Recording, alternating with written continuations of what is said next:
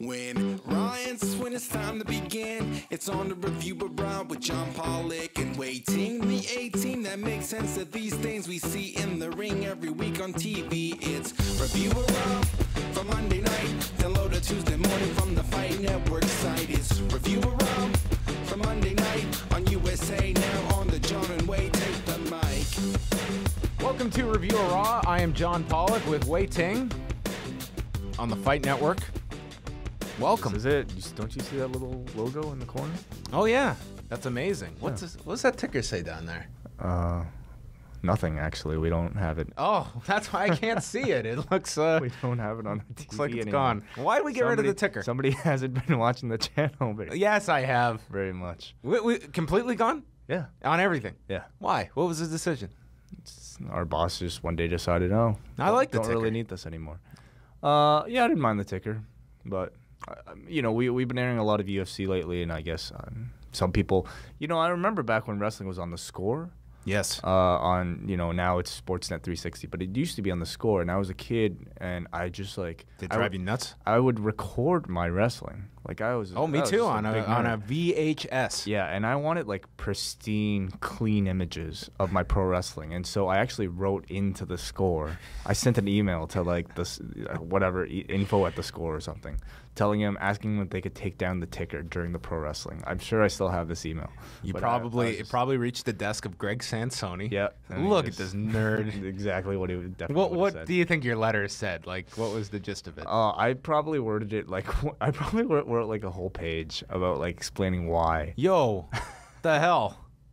Anyway. And that ticker, it's squashing the pixelation. Yeah, exactly.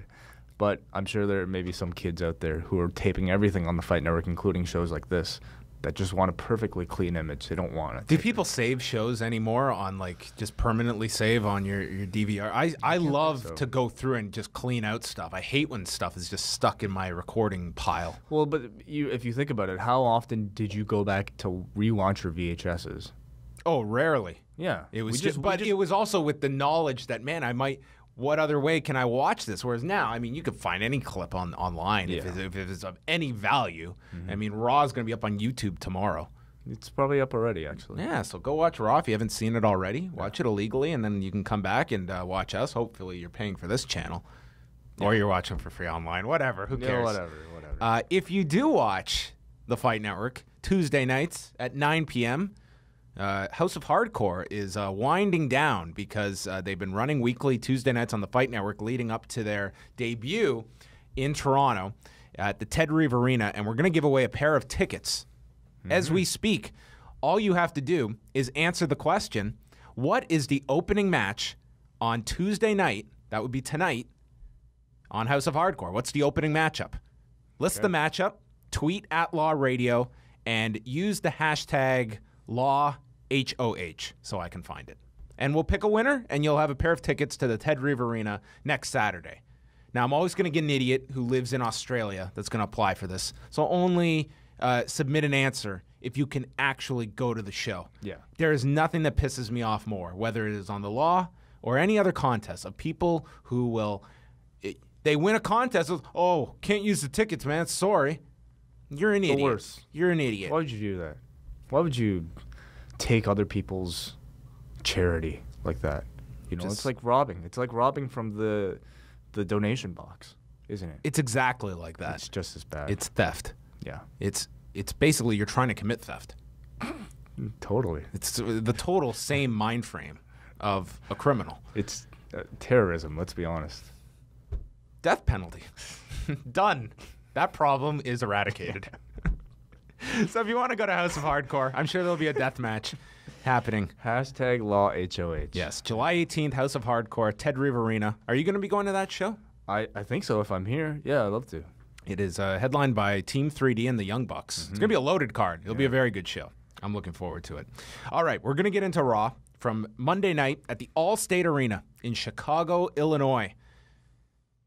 This was quite the crowd on Monday night. Mm-hmm. I mean, these 3-hour Raws, if I didn't praise great crowds enough, my God, do great crowds make the difference between a passable Raw and a great Raw. And the combination of a big angle, an awesome main event, and a tremendous crowd made this a pretty good Raw by 3-hour standards. By the time that the show ended, I will agree with you, but there was definitely a lull. I'll totally give it to you. Honestly, the first 2 hours of this show, I didn't care if this was the best crowd post Mania, whatever. Like, no crowd was going to save this show. There was a lot of filler on this show. I really messed up my viewing because you and I have it kind of down to a science of when we start watching Raw, so that it's always, you're never watching it live.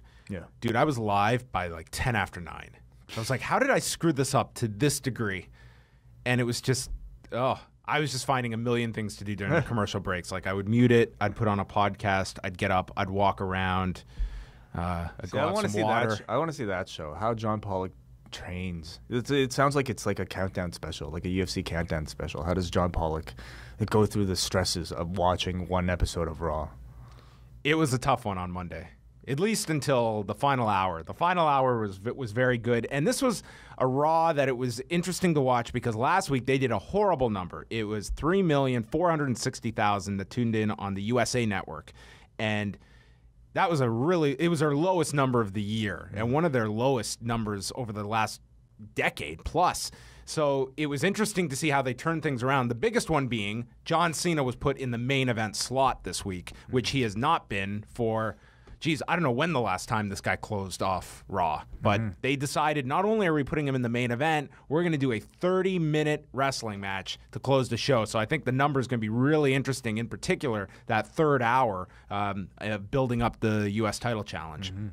But it started off with Brock and Heyman coming out.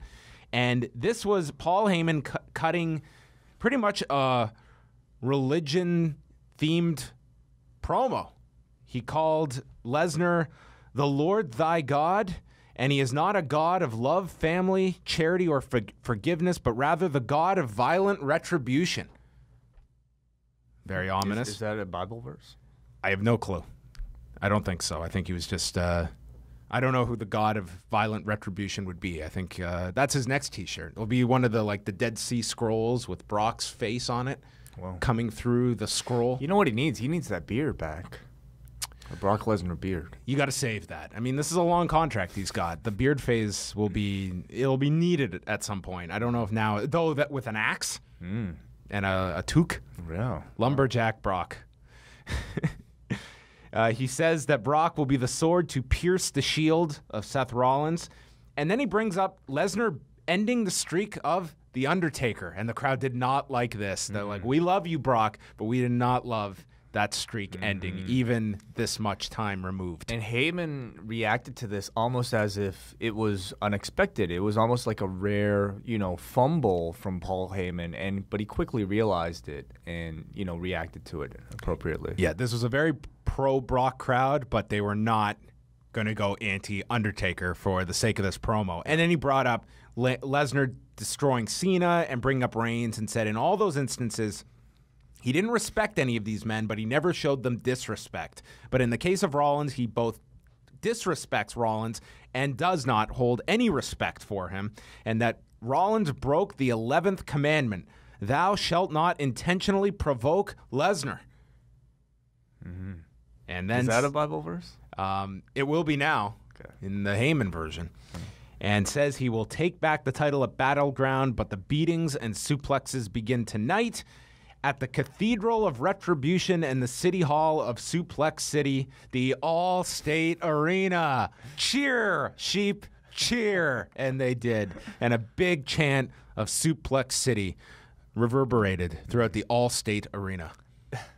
It was it's fun hearing Paul Heyman cut babyface promos now for Brock Lesnar because he's somebody who, is just such a natural heel that when it comes time for him to elicit babyface reactions for Brock Lesnar, you wonder how he does it. And, you watch him, and it's really, his delivery is exactly the same. And that's why I think, this guy is so believable. There's nothing that drastic about his character change between heel and babyface. In fact, I think people like him because he is such a good heel. So, he's kind of carrying on the same thing. Only thing he's not doing now is, he's not insulting the audience. Instead, he's insulting heels. Yeah, he's just shifted the focus of his promos, essentially. Each week on Review-A-Wai, pay attention for the secret question. You can tweet the answer at Law Radio every week for your chance to win a t-shirt from Pro Wrestling Tees. A revolution has begun. Passion, history, vengeance. Everyone's standing up. Wow! More bang for your buck!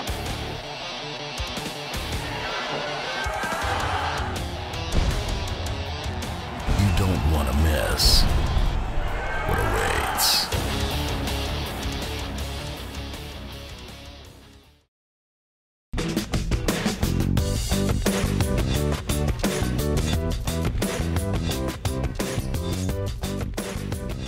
Kane was not on tonight's show because he is off on vacation in Hawaii.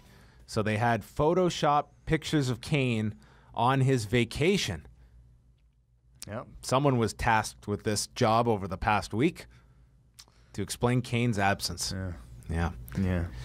And then I have nothing to say. nope, there was really nothing, but they decided to show these throughout the night. And then apparently the WWE has acquired a license for an After Effects program because they used it for J&J's road trip over the past week, indicating where they went, including Hershey, Pennsylvania for the SmackDown tapings last week, and then arriving in Chicago. They're making good use of their Adobe Creative Cloud subscription. How long would this have taken? I don't know. A good After Effects graphics guy would have done it in one afternoon, I'm sure. Wow. It just seemed like a lot of time for such a nothing graphic package. It was more amusing than the photoshopping. Yes. Yeah. A lot more creativity to it. They noted over 20 million people have now downloaded the WWE app for free. Quite the number. So you have roughly 17 million freeloaders that are not going to buy your network. Oh, what am I saying? Way more than that. 19.5 million freeloaders. The app is not a substitute, though. Like, you can't get the network. I know that. I'm just saying they trumpet this number. I mean, we have 1.3 million subscribers, and then another 18.5 million have this app. What's the holdup? It means nothing. You download the app, but you don't buy the main feature of the app. Then we got this match that I mean the match was what it was, but we had The Miz do ringside commentary. I thought I was going to get a migraine during this match. They went through a commercial break because we just had to get 2 segments out of Big Show and Ryback in this non-title match. Miz was just so annoying. He constantly was getting on the apron, goading both men to kill each other, and then he would be chased off.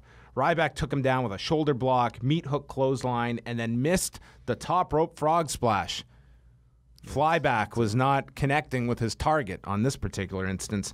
And then Show hit a choke slam and then an elbow drop off the second turnbuckle, and Miz ran in to attack Big Show and Ryback, and we got a no contest. As they get up, they cornered The Miz and proceeded to hit him with a shell shock and choke slam, and then Ryback knocked down the Big Show. Well, it was Miz's job here to be obnoxious, and I thought he did a good job of that. I will say, I think I'd prefer him being here than to just see this match on its own. I think he did, add something because the match itself was very dull.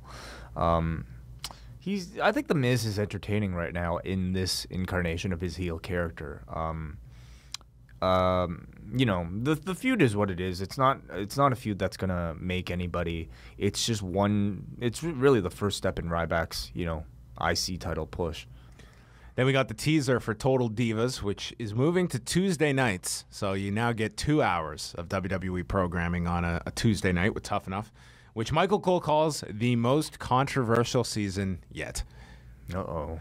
We got pole dancing, a sex tape storyline, water tossed on Naomi at a dinner table, the Dolph and Nikki digging up some old past relationships. When did they date? I don't know. I'm not quite sure. But the indication here was that Dolph still has a thing for Nikki. Wrong political maneuver for one Dolph Ziggler. What does Lana think of that? And then Road Dogg is admonishing Paige, saying, that's strike 2. You know what strike 3 means. So either this is Paige with a warning or 2 drug test failures on this season of Total Divas. I thought they were hinting at the sex tape being strike 3. They kind of did. I'm sure it's a swerve, though. and it'll be like, I don't know. It'll be a Sheamus sex tape. It'll be who's the Mark Carano? Mark Carano, the talent relations guy. A Mark Carano sex tape? Yeah. That's disgusting. That's the grossest thing you've ever said. Oh, my God. Catch the entire live audio wrestling network of podcasts. We have daily shows up at FightNetwork.com and LiveAudioWrestling.com. You can also listen for free on iTunes by subscribing to Live Audio Wrestling, and you can also listen on the free Fight Network and Stitcher apps.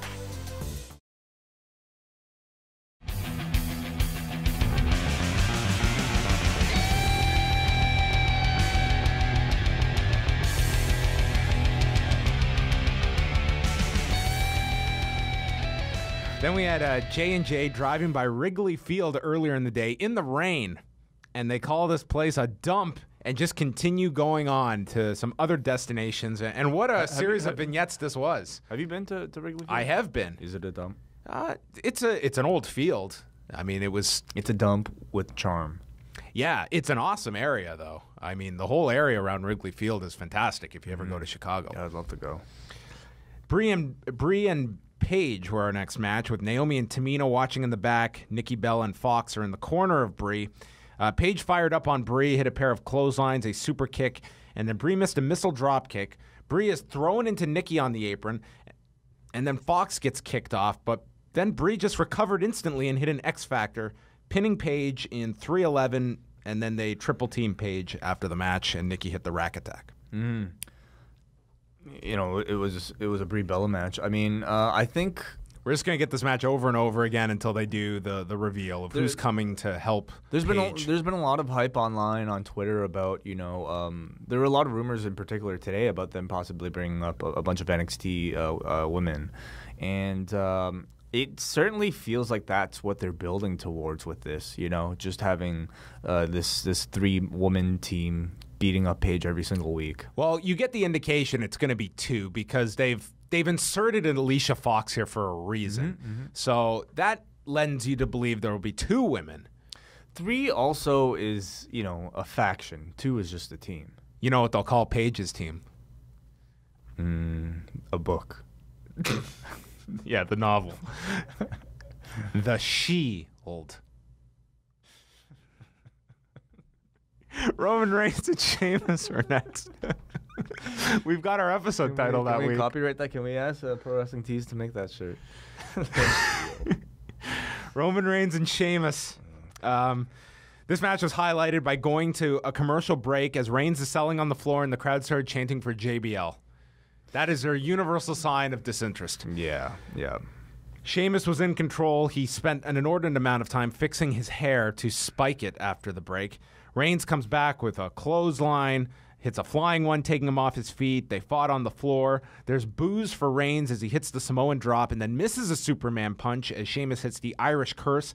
And then Sheamus comes off the top into a Superman punch in midair when Bray's music hits, and he proceeds to come down in the dark with his lantern, and Reigns attacks this figure on the aisleway, but then takes off the person's wig, and it is not Bray Wyatt. And instead, Bray appears on the screen laughing and says, "Anyone but you," as the lights then come on in the arena. And in the dark, the referee has been counting this whole time, counts out Roman Reigns. Sheamus wins by countout. Yet again, Roman Reigns looks like an idiot in some of these. Like, Bray Wyatt plays this guy like a fiddle in all of these segments. Yeah. He is Dustin Poirier to Bray Wyatt's Conor McGregor. It's just... he's just getting under the skin and making this guy look foolish. Well, I mean, I wonder how they would do this build without having Roman, you know, succumb to Bray's. The whole storyline is that Bray is getting the psychological advantage over Roman Reigns. And how do you do that without, you know, doing stuff like this? I will say I have been disappointed in the feud. I mean, when they first kind of, you know, teased us with the possibility of a Bray Wyatt child kidnapper angle, I thought... yeah, they've never gone back to the daughter. I thought this would have been like a real cool chance to make this guy even creepier, like an actual scary character than what he currently is. But they really haven't done anything with him. What did you want him to do? Like go, you know... I don't know. Steal the child? You don't want to know what some ideas I might have. Darkness that is Wei Ting's mind. But what I mean is, like I just thought that this was a real chance to explore the Bray Wyatt character, which I don't think they've done. Sheamus is celebrating with the Money in the Bank briefcase when Randy Orton's music hits. The newly engaged Randy Orton. He's going for marriage number 2. Well, his girlfriend. Okay. And he runs down, attacks Sheamus. Orton gets sent into the post. They go into the ring, and Orton hits him with an RKO. And Michael Cole yells, "Orton has not forgotten what Sheamus has put him through." I have. I could not for the life of me remember what these two had to deal with. I assume Sheamus did something to him to take him out. Do you remember? No. I have no recollection of what was going on, but I can't say I was at the edge of my seat as Orton got his supposed revenge. No recollection of what happened. Orton seemed to get an okay reaction. He definitely got a big reaction for the RKO. It's really the only redeeming value about these matches, I think. They mentioned the network is now available in Italy and over 175 countries. Triple H is in his office when Rollins walks in. This is the only appearance of Triple H all show long. He comes in with the security and asks Rollins what his plans are for Lesnar tonight, and Rollins wants to ask Hunter his advice on what he should do. Hunter says, "You should leave Battleground as champion," and Rollins says he already has Battleground in the bag. And Hunter says to ignore Lesnar and allow him to make a mistake, but then contradicts himself, saying, "No, you should do something so unconventional, and Paul Heyman gave you the template of never intentionally provoking the beast." So Rollins comes to the conclusion he needs to call out Brock Lesnar tonight when he's in an emotional state, and no one will expect him to call out Brock Lesnar. This is his grand plan. Apparently, Rusev and Summer Rae also had a similar plan to call out Lana in her emotional state because they were in the ring after the break with Rusev's jacket, sponsored by Bulgaria. He calls Summer Rae hot and submissive and then apologizes as the crowd chants for Lana. He apologizes for wasting a year of his life on that snake Lana, the cold fish Lana. And says for the people taking her under his wing, he apologizes for all of them as well. He says Ziggler isn't on the same integrity level as him. Rusev is better looking and more passionate, and then refers to Summer as Hot Summer. Hot Summer. And then kisses her hand when Ziggler and Lana come out. Ziggler asks if Rusev's brain is also broken and says everything Rusev has received in the WWE is because of Lana. And he says, "You know that song you butchered?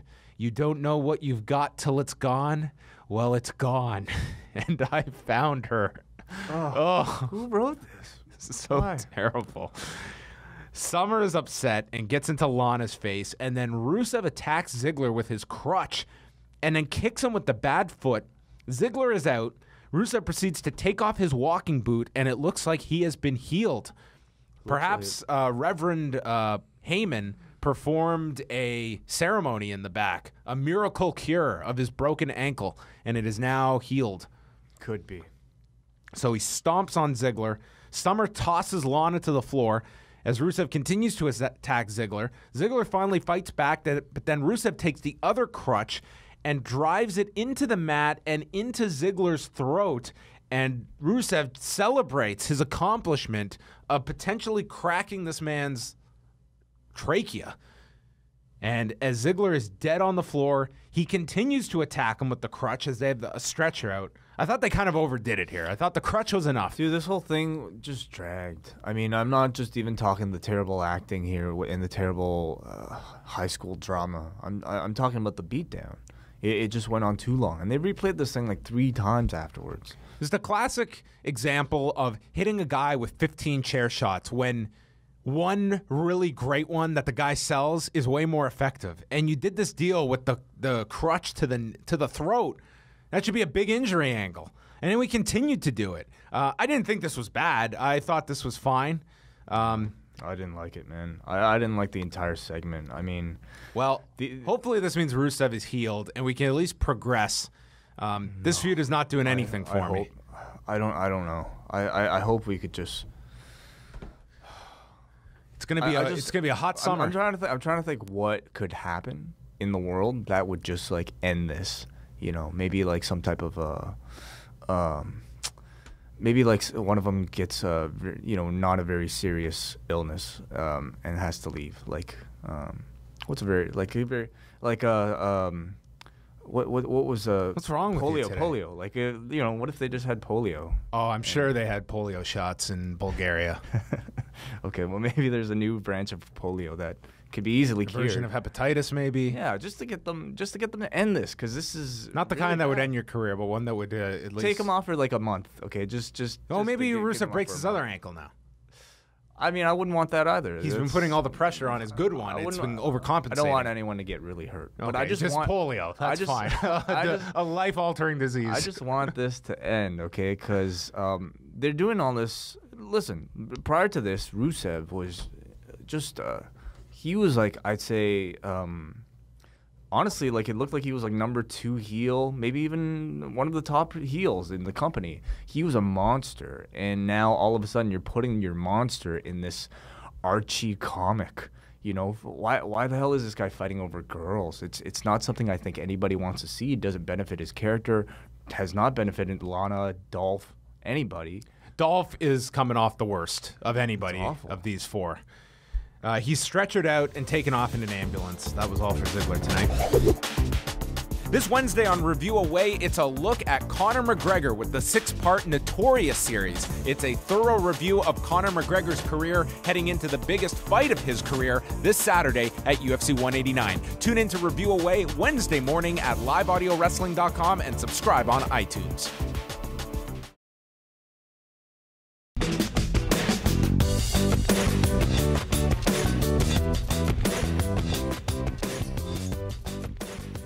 Bo Dallas comes out and refers to Ziggler's injury, saying bad things happen to bad people. Bo Dallas and Dean Ambrose, it was fairly quick. This was the most heat a Bo Dallas match has ever had, as they were chanting for him. They were going back and forth with chants for Ambrose and Dallas. Dallas had him down and starts jogging around him in the ring, misses a knee drop. Ambrose fights back, hit a running bulldog, a top rope elbow drop, slingshot clothesline, dirty deeds, and pinned him in 3 minutes. Dean Ambrose is just there. Yep. He's like in a Hacksaw Jim Duggan kind of role at the moment. He's cooled down. He's just there. J&J continued their road trip where they were stuck in traffic. And that was the end of our vignettes of J&J security out in their ride. But they'll probably have plenty of time to joyride. What? No, they won't, because their car is going to meet an unfortunate demise. R-Truth and King Barrett. I hate this feud. I want it to be over with so badly. Yeah. This went through a guys who commercial break. 2 guys who definitely need some polio. Oh, Truth dives off the second turnbuckle into a bull hammer and Barrett pins him. Cole asked if this will put an end to the feud. I hope it does. That's all I'm going to say about it. I just did not like this show up until this point. No, really. it was... What was good about this show up until this point? Okay, Like, we're going to get to the big angle. Seth Rollins comes out, and he's carrying an axe handle. And then J&J come out in the Cadillac, and they park it at the front entrance, and they also have axe handles. And my immediate thought... Where do they find these axe handles? At the end of an axe. They just remove the blade from it. So they thought an It's axe Chicago. was too much. Probably at the City Hall. Yeah. Probably. I immediately thought, oh, my God. Brock Lesnar's going to come out, and he's going to have this weapon, and he's going to use it on them. Little did I know how way more dangerous this segment was going to be. They come out, and Rollins says he is going to burn Suplex City to the ground. Lesnar is yesterday's news, and no one on earth can beat Lesnar other than him, which is factually incorrect. It would have been great if Lesnar had gone on this incredible run since his debut, but that is not the case. He asks if Brock Lesnar is the beast or just Paul Heyman's bitch. So Lesnar comes out with Heyman, and Heyman pulls up an equipment box, and there are 2 axes in here. I feared for the life of Rollins, Mercury, and Noble. I'm like, they can't get crazy with a fucking axe and Brock Lesnar. So then he proceeded to take these axes and destroy the Cadillac. Yeah, you thought he was going to use them on the people. I thought there was going to be I thought they were actually going to fight where they tried to subdue him with the axe. And Lesnar, obviously, we're not going to do something with an axe, but Lesnar is reckless. And this segment totally backs up my claim. Definitely. I don't know if some of this stuff was planned. I can guarantee you it was not. This car was not exactly selling some of Lesnar's offense at first. I mean, it was a pretty stiff car. But then he put the axe through the side of the car. They're built to withstand car crashes. Not exactly, something that... They're not exactly movie props. Well... So I mean, these scenes always kind of play out a lot smoother in your mind. Like these scenes would play out like Street Fighter, like beating up the car. He still put this axe through the side of that car. It's like you can gimmick the windows. They weren't gimmicking the side of this thing. I mean, think about putting an axe through the side of a car. That's not an easy task. Oh yeah, he did a very good job. Well. He really did. Yeah. He destroyed the Cadillac, so the life expectancy was 7 days for the poor Cadillac. Then he ripped off the car door. That was great. I mean, a hell of a visual. Yeah. And then he tossed it onto the ground with violent force. But he wasn't done yet. He walked over and picked up this car door. And my God, this car door turned into a frisbee. He threw this thing. Like Captain America. And then in midair, the car door separated. The contents of this door separated, with half just landing on the ground while the other half sailed into the crowd and hit a fan. Who proceeded to hold up the door celebrating. Like, wow, look at this. This is really I got a Lesnar door. Yeah. It was the interior of the door, thank goodness, and it wasn't the other half. Like, I'm not kidding. This dude's probably going to be fined for this. Perhaps. This was crazy. This was too much. This could have been a disaster. Honestly, like just even him, breaking the windows with that axe, I was kind of I'm sure worried. the glass was gimmick. They're not WCW stupid like with Bill Goldberg. Okay, well, it just I think this scene played out awesome. It was great. It played out exactly as unpredictable as as I think in real life it would have. But watching it, I definitely had some concerns. But that's what kind of makes these Brock Lesnar segments so special. Is he could kill somebody. He's very reckless. Like remember that beatdown with the cameraman and Michael Cole. All that stuff was just like, I mean, it's all scripted. It's all planned, but. You wonder how safe any of it actually is. I totally get what you mean, where there's always that element of danger with this guy, but this is way too much. The throwing of the car door, I agree. Like a few years ago, crazy. Batista bladed in a cage match, and he was fined $100,000 for blading when it was banned. I thought that was outrageous, but Lesnar should be subject to something here. Like, this was seriously too much. And they're lucky that the hard part of the door, had that gone over, oh yeah, like this could have killed somebody. And there's a certain, Brock can be crazy and someone might get hurt. This was a whole nother level. And this was 2 weeks after he broke a guy's ribs. So I think there's a certain line here, and this was way too dangerous, and they avoided a major, major disaster. Apparently, this fan was okay. This was crazy. They showed the replay of this door sailing into the crowd, and you were hoping it was going to, and it just kept going and going. Yeah. This was one of the craziest moments I've ever seen in a pro wrestling program. Nuts, man. Like, he threw a car door across an arena with an audience. Like, dude, this was nuts. Like, we can laugh about this, but he could have killed somebody. So that ended the segment and the end of this Cadillac, and probably the end of Brock Lesnar involved with any cars or heavy objects. Didn't end the segment though, because James. Of course, right. They charged at him. He snapped Noble's arm, so now he has broken ribs and a worked broken arm. He put him in a Kimura. Yeah, he put him in the Kimura and snapped the arm. This should hopefully take this guy off TV for at least a week. Or at least show some signs. Or be on a body cast. Be worth something. Though he doesn't sell the ribs. Yeah, he doesn't. See him calling out Jose Aldo over the past week for not manning up? Unreal. Yeah. And then he tossed Mercury onto the car and then chased after Rollins, who ran through the crowd, left the building, and Lesnar posed in the ring with the title to end the segment. And a memorable Brock appearance. Definitely.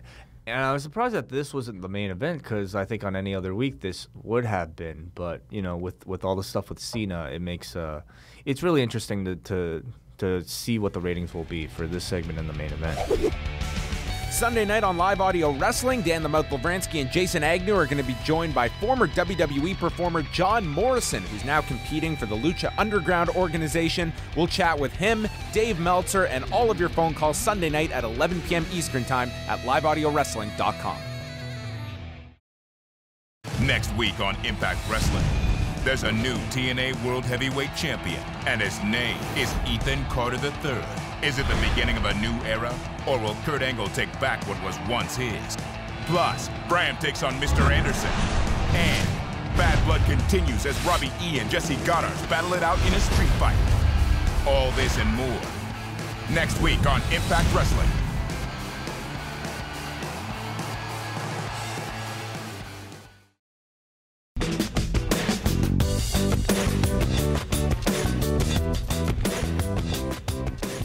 The Lucha Dragons against Big E and Kofi Kingston were next, which featured Titus O'Neil on commentary, where this guy was going out to just steal the segment. That was clearly his goal. Darren Young might have gotten one word in during this entire match. JBL maybe got in two, because this was all Titus, from him just going after JBL to starting to do play-by-play, where he was somehow confused, thinking play-by-play was JBL's job. It was a bit of a train wreck, you know, and it came across like Titus was just really trying a little too hard to get attention, and you know, who could blame him? I mean, this guy's been on the roster for how long, and now he's finally getting the titles, finally getting a push, but it failed to impress me in any way. He just talked a lot here. It was just volume from this guy, and he does have a personality. He had this one joke where he said Big E might not make it to the pay-per-view because he has FFF. Yeah. And I guess he was hoping Cole wouldn't follow up, because Cole said, well, what does that stand for? And it was like this blank stare where he was just trying to make something up and said, ferocious fungus. And Cole just goes, that's horrible. Like, that just moved on. Really bad. There was some great action in the ring here. In particular, Big E and Kalisto. Yeah. I would love to see those two get like a 6-minute match on SmackDown. I think Kalisto is just spectacular. Very underutilized. He really comes across to me like, I mean, you know, for all the stuff that, you know, Sin Cara, when he flopped, when he came in, I really feel like Kalisto is your next, you know, incarnation of a Rey Mysterio. This guy just moves fantastically if they only gave him a push, which unfortunately they really haven't since they've debuted. Sin Cara and Kalisto built up to go for these double suicide dives, with Sin Cara completely missing because Woods pulled Kofi out of the way, so Sin Cara just crashed and burned.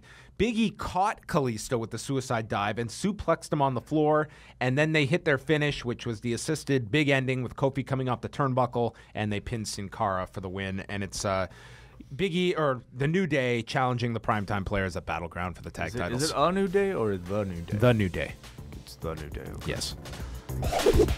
Be sure to check out Live Audio Wrestling on Twitter, Facebook, and Instagram. Follow us at Law Radio, and you can join in on the discussion at lawradio.proboards.com. It's free to sign up for our message board, where you get to chat with other Law listeners, provide your feedback, and check out all of our archived episodes.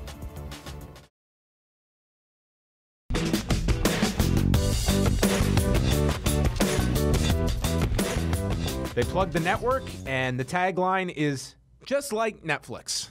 So we're back to that comparison. Just like Netflix, the WWE Network. Then they showed the cover reveal for WWE 2K16 and aired the trailer where they're in a desert, and Steve Austin is digging up his old Smoking Skull title as he places it on his shoulder, and they announced the game's coming out October 27th. So Steve Austin is on the cover. There's nobody else on the roster, I guess. That's it. They're going with Steve Austin for sales. They 2015. I guess they didn't feel confident in. Who do you think on the current roster would have been? They have a very. Believe me, that video game is a big seller for them. So they put all their muscle behind it. And The Rock was on it. Like, well, Cena was on last year. Rock was on the prior year, and prior to that was Punk. Yeah. Who's hot on that level? I can't argue with Austin. Yeah. It's a good choice. They showed video highlights of Finn Balor defeating Kevin Owens on the weekend for the NXT title, which leads to John Cena coming out. And he says the people seem a bit upset and asks, is that because Kevin Owens lost the title? And the crowd was largely indifferent, despite Cena trying to bait them into cheering Owens. It was like Cena was trying too hard to be like, oh, you guys must love Kevin Owens and hate me. And the crowd really didn't have much of a reaction to a Kevin Owens mention. Nonetheless, they played a highlight from the match. Yep. Yeah. They said, Cena says he's had many great moments in this arena and tells whoever is going to answer the challenge to bring their A game because this is the All-State Arena. Kevin Owens comes out and he says the worst part of Raw every week is when Cena comes out and does the exact same thing and spews the same garbage and says he's going to win the U.S. title. He says he needs the U.S. title now that he's lost the NXT title. And they're getting set for the match when Cesaro interrupts, telling Owens to step aside because he deserves the title shot. And he was ready to make Cena give up last week when Owens cost him the match and tells him to get out of the ring. And Owens proceeds to leave and goes to the back. Mm-hmm. So Cena and Cesaro for the second straight week. Main eventing this week, which I think was largely a response to the number last week and John Cena being put in a big position and building to him all show long and using the U.S. title challenge as the big hook on the show to stick around. They had as good, if not a better match this week. I like this match better than last week. This was a great match. So many highlights throughout this. We'll just highlight some of them because there was so much of this. Cesaro blocking the AA. He landed on his feet, sent Cena up in the air, and Cena came back with a Hurricane Rana. There was Cesaro coming off the middle rope with a spinning uppercut, introducing that to his arsenal. Cesaro caught him on the floor and hit a fallaway slam into the barricade. Cena hit a leg slicer off the top. Cesaro was constantly going for the Cesaro swing, finally did, and then applied a sharpshooter, and then transitioned into a crossface, locking off the arm and then rolling into the middle, similar to how Benoit submitted Hunter at WrestleMania 20. The crossface was a move in this match that they went back to time and time again, so I'm assuming that it'll be a signature for Cesaro. Yeah, it seems like it. Cesaro got up, and this was after. Cena was able to reverse out of the sharpshooter and applied the STF. Cesaro got out of that, and then the camera was on the Cadillac and just being destroyed. And in the background, you saw Cena going for the springboard stunner. And it's very rare that the WWE is off to that degree where there's a big spot and the camera's not. It's on the hard camera. They should have stayed on the. They should have screwed up longer because this was the official end of the springboard stunner, and I think we got to take that move, and Steve Austin needs to replace it in the grave that he dug up and place it there. This was horrible. Yeah. This looked horrible, and it's the only complaint I'm going to have about this match. This looked terrible. It's time to give it up, Cena. It looks bad. It's been screwed up enough times that it's a real deterrent to what was an excellent match. There are millions, literally millions of other moves that I think could achieve the same effect, and I don't know why he keeps going to this. It looks stupid. That said, that did not ruin the match. No. It was one bad spot. Cesaro just came back, hit a neutralizer for a near fall, and pretty much just improvised because you had to think he was supposed to take the stunner and it would be a near fall for Cena.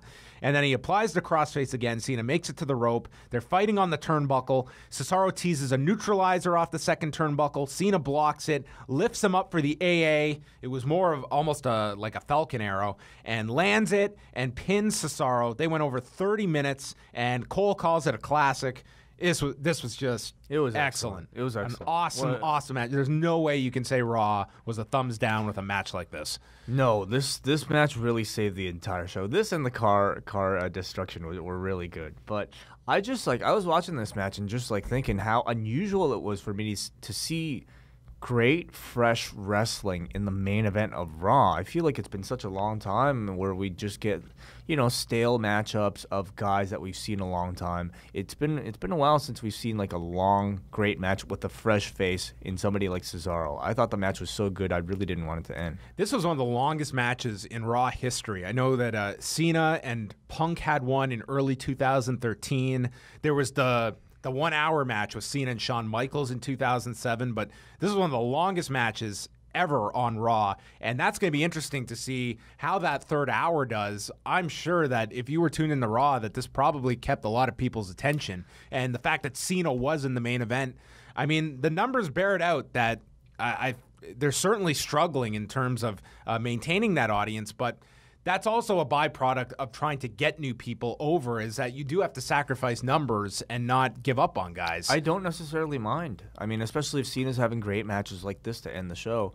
At the same time he's doing that, he's putting over guys like Cesaro, guys like Kevin Owens, giving him that platform in the main event. I wondered how they'd top last week, but they managed to do enough different this week to make the match even better, I thought. Yeah, he gave Cesaro. We didn't even mention that he kicked out of an AA during the match as well, so it gave a ton to Cesaro. So it seems like the company, at least for this week, they've listened to the audience's demands to push Cesaro, especially as a babyface. Last week I really thought he's had so many breakout matches, but last week was like, another big breakout match, and I thought this week really cemented him. So I'd love to see. Well, you got the follow-up. Yeah. I mean, going into that last segment, you thought, man, is Cesaro even going to be on this show, much less confront Owens? And they did all of it. So a great main event. If you missed that, highly encourage you to go check that out.